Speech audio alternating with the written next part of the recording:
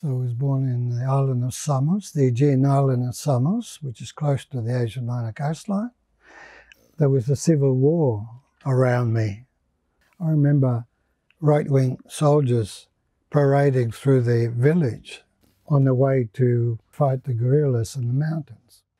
But I lived in a lovely village overlooking the sea. You imagine the village up high and the sea down low. I had my relatives around me. When we used to go to school, we were given a slice of bread, and we would go to the olive oil factory there and ask the fellow there, could he toast the bread for us and dip it in oil? That was our thing every morning. Every morning.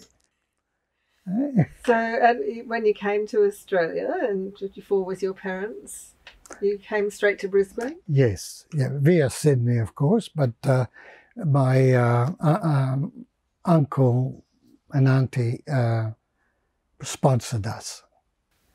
And what was it like living in Brisbane as a young man?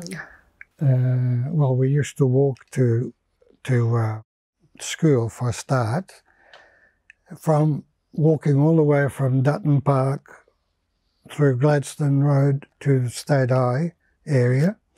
And then when we moved to West End, I would have walked through Musgrave Park 1,000 times, you know. And then as we grew up around 6th, 7th, 8th grade, in our teens, well, we just hung around. Usually there were a lot of students that came from ethnic background, just as they did in West End Primary School. Did you tend to make friends amongst? Yes, and I also used to be a paper boy. Okay. So I would walk from the primary school across the Victoria Bridge to the city to sell papers in the afternoon. Oh, you mean standing on a street corner? Newspaper boy, yeah. Okay. Paper atelier, you read it all about it. So when did you start, when did you get the job as a graphic designer? What happened was I've always painted before that, but when I was going to school at night time, at the art school, I met a friend who later became my brother-in-law, and he said there was a job going at J. Gadsden Proprietary Limited, which is a packaging company. And that's where I worked for 18 years, though I painted throughout those years. Yep, yep. I took what was happening in the factory with the inks, I took it into my studio, and I showed paintings as well as soiled canvas, like these. Yes. I hung around in a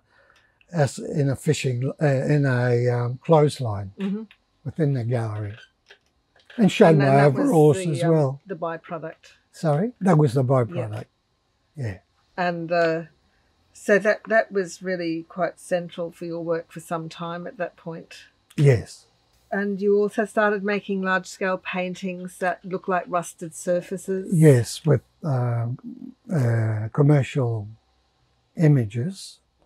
Again, the images were stenciled on the canvas. But some of them didn't so much have an image. They're almost... Oh, some of the more rusted surfaces with a touch of markings, factory markings. Yes. Yeah, yeah. I did one like that in that series, the large ones you're talking, but the others were had more colour and depicted a commercial image or some graffiti. But then I did a lot of other smaller ones like that. Yes, yes. It was the factory that influenced me most in how to paint, and that is throwing the paint while the canvas was standing rather than on the floor. Though I sometimes might do that, but mainly it's throwing the canvas. As the inks happen on the side of the printing machines, Yeah, because you And use I words like weathering and soiling, yes, yeah. which seems to be at odds with the idea of transcendence. I know, but I wanted to make it gritty as well, you know. That's the idea. The weathering, as I call it, well, it's in everywhere. It's everywhere. It's in us as we age. There's a kind of beauty in it, or some depth. There's depth in a weathered surface, because that's how the universe works. It breaks down. There's packaging and things like that. Old tins, everything that comes my way, I throw down and let it soil. And of course, it also has a suggestion of our waste. I do have a painting in the National Gallery, Waste. Okay. That was done 20 years ago. Look at the waste nowadays. So you look at the waste, and all this items that are used by the thousands and then thrown away. Yep. But at the same time, the other way is the way I'm looking at it as well. It's a kind of transcendence.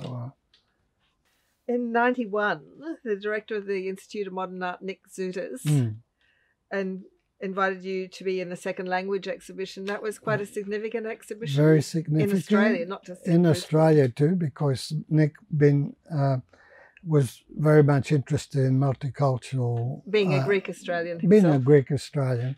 He was pushing the multicultural art much earlier than a lot of other people did in later years. And he gave us a free rein, and my work was for polystyrene pillars, and they were collapsed columns with Greek and English writing. So I would have maybe WOG on it. So I'm making a multicultural statement. And on the corner I had black plastic bags full of my rubbish newspapers filled. And they were more or less connected to a kind of collapse of civilization. The influence has been all around, you know, it's not, there's the Greek influence, there's the contemporary influence of this society in Australia. You know, if I was somewhere else, it might have been different. Maybe still with the Greek influence, but different.